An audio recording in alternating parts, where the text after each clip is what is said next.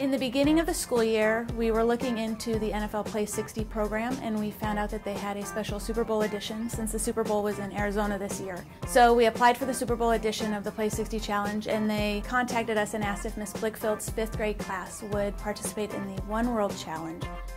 With the One World program, our students were given different lessons on cultural differences and different things about being community members, and they wrote letters to their pen pals, explaining things about them and asking questions about each other and trying to get to know similarities and differences amongst each other.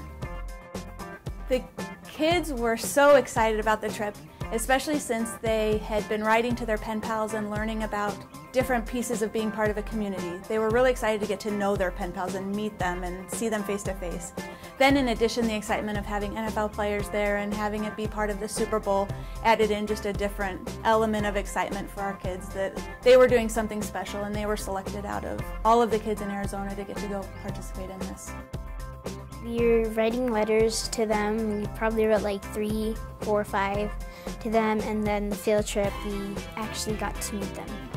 I think it's very important because they need the opportunity to meet other people. Some of them have only lived here, and so it's very interesting for them to find out that also in this area, so close to them, are so many different cultures and kinds of people.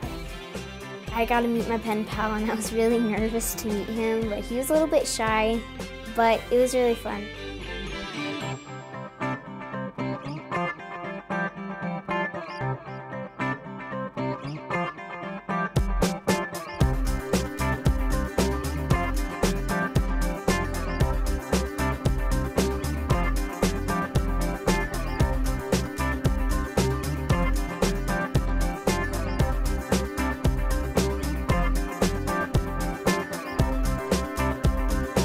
I especially appreciated that they included some events, some activities from different cultures, Native American and Japanese and things like that, to teach that there are things that are important and spiritual to different people, and that that's also very cool and okay.